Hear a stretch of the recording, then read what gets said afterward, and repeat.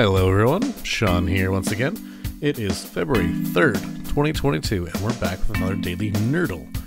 As always, if you want to do this puzzle yourself before saying the answer here, feel free to pause the video and go to nerdlegame.com. That link is in the video description below. If you like this content, please take a moment to like and subscribe. It really does help me out a lot. But for now, let's get into this puzzle.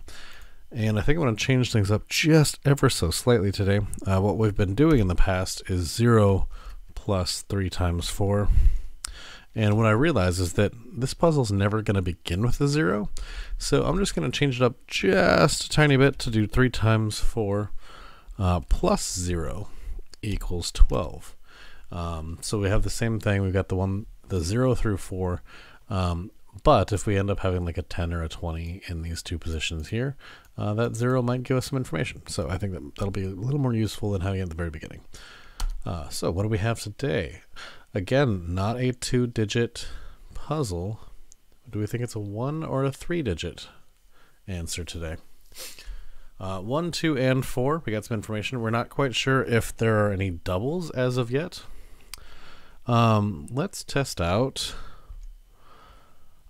This will actually give us a couple of different pieces of information. This kind of just popped into my head. 1 plus 1 plus 2 equals 04. Can't be the answer, but it might get us closer. Okay, so the final answer is not 4. I kind of wish we could have done that in a way that would have given us where the equals sign is, but alas, we don't quite know yet. So let me try something like 10 times 41. No, 10 times 4 equals 40.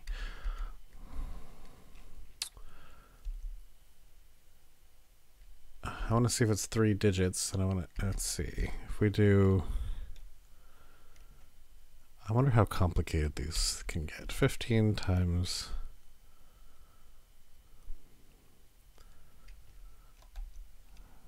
no.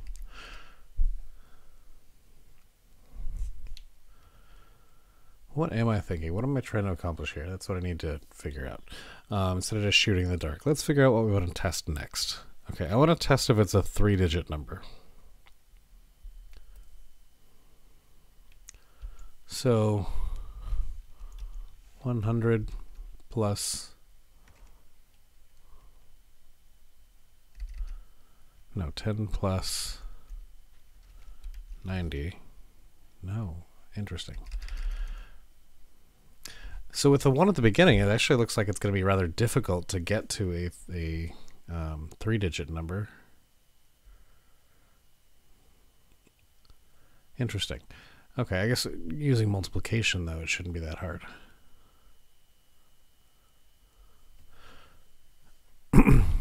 So something like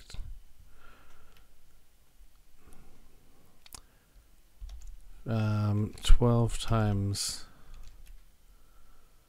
No, it's going to have to be higher numbers than that, isn't it? 15 times 6 equals 1. I should have thought about that before. No, I'm seeing that it'll be more complicated math. So from what we've seen so far is that these have been relatively simple math. So to get up to triple digits by starting with a 1 seems like it will use a little more complicated math. So I'm tempted to think this is going to be a 1-digit number, and it's going to be a combination of two different operators that we haven't used yet. So we still have division and subtraction. So 10 divided by 5 minus 4 equals, oh no, we can't do minus 4. 14 divided by 2. We have a 2? Yes, we do. 14 divided by 2, that'll make 7. Minus 4 equals 3. How about that? Okay, it is a 1-digit number. We We have a subtraction. Does this mean it's going to be two subtractions?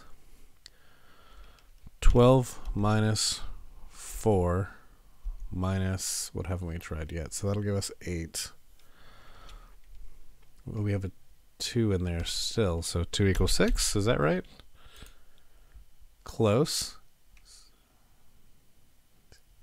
Close, but not quite. So is there anything we haven't accounted for yet? 4 is there, 2 is there, 1 is there. No. Okay. So these are just going to be 2 brand new numbers that we don't have yet. So whatever this is, minus 6 equals this. So if this was, I think this has to be, the only way you can do that is by doing a 9 and a 15. So is that right? 15 minus 4 minus 2 equals 9. This will be our first 5 if this is it. Oh, no, it's not. Oh, because there's a double. Quite obviously. I should have known that. 11 minus 4 minus 2 equals 5. That was a little bit close. Got down to the 6th one for the first time on this puzzle. A little difficult. There you are. 11 minus 4 minus 2 equals 5. Yeah, I do think that there is something about this where the math is not going to end up being super complicated. It's not going to be one of those higher 2-digit numbers multiplied together. It looks like these are relatively easy basic arithmetic. So, at least it has been so far. I can very easily be wrong. Like I said, there's some sort of dictionary behind this of what the possible answers can be, and I haven't taken a look at those yet.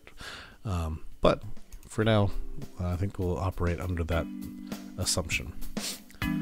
Thank you so much for watching. I hope you enjoyed it. Remember to like and subscribe. It really does help me out significantly. And share the video with anyone you think would enjoy some daily mathy logic puzzles. That's all for now. We will see you all tomorrow.